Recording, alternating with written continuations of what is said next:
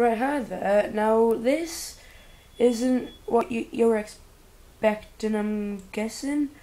Now, this is Railworks Train Simulator 2012, and I'll be giving you just a brief preview of the Isle of Wight expansion pack. Okay, so we've got to wait until 1549 to depart rail.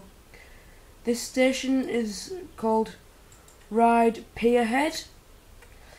And as you can see, it's actually on a pier, and as we depart you'll see why.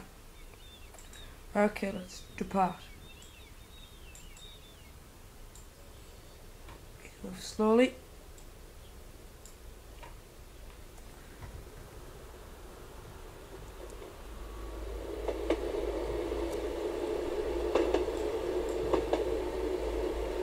Now, this is the old London Underground stock, which was used.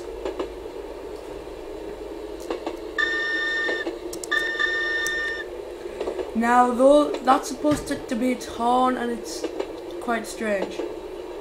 So we're just going along now to Ride Esplanade.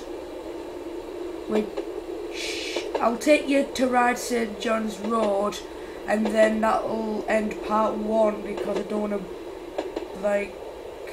have this trailing on for ages, because you'll get quite bored of me ranting on.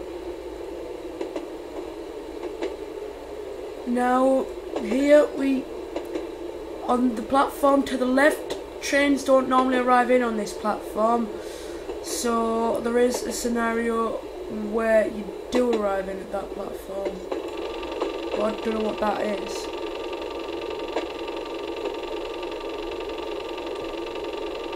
Apply a bit more power. I'm sorry that these stops aren't perfect.